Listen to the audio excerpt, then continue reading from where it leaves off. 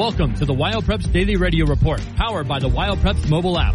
I'm David Settle. Monday's report's brought to you by One Call of Wyoming and the Protection and Advocacy Systems. The Summer All-Star season began last Friday night as the Wyoming six-man All-Stars took on their Nebraska counterparts in the 13th annual six-man shootout in Chadron, Nebraska. Nebraska jumped out to a 22-0 lead and rolled to a 42-14 victory.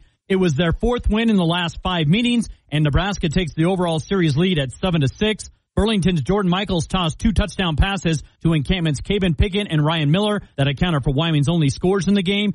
See video highlights and photos in the recap story at WyoPreps.com and on the WyoPreps app. This is Jan Warren, Executive Director with One Call of Wyoming. Are you thinking of planting a tree, building a deck, or installing a fence this year? Know what's below and call 811 before you start any project that involves digging. It's easy, it's free, fast, and it's the law. Calling 811 can prevent you from hitting underground utilities, which could mean loss of power, service, or water for the whole neighborhood and even injure yourself or others. So please call 811 before you dig. Do you have a disability? Do you have problems with housing, employment, or transportation accommodations for your disability? Protection and Advocacy System may be able to help. Services are free to you. For more information, call 800-632-3491. This project was made possible by 100% federal funding as part of a $195,895 grant award from the U.S. Department of Education Rehabilitation Services Administration.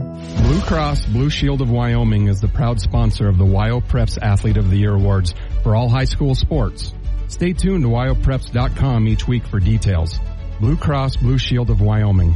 We are Wyoming together. In American Legion Baseball, Riverton won its Roy Peck Woodbat tournament with a 3-2 victory over Lovell in Sunday's championship. Ty Martin's 2-out, 2-run double in the bottom of the 7th provided the walk-off win for the Raiders. The Cheyenne Sixers won the Black Hills Veterans Classic. They went 5-0 and outscored their opponents 43-2. And the Cheyenne Eagles won the Junior Zone tournament in Scottsbluff, Nebraska. See details at WyoPreps. This has been the WyoPreps Daily Radio Report. I'm David Settle.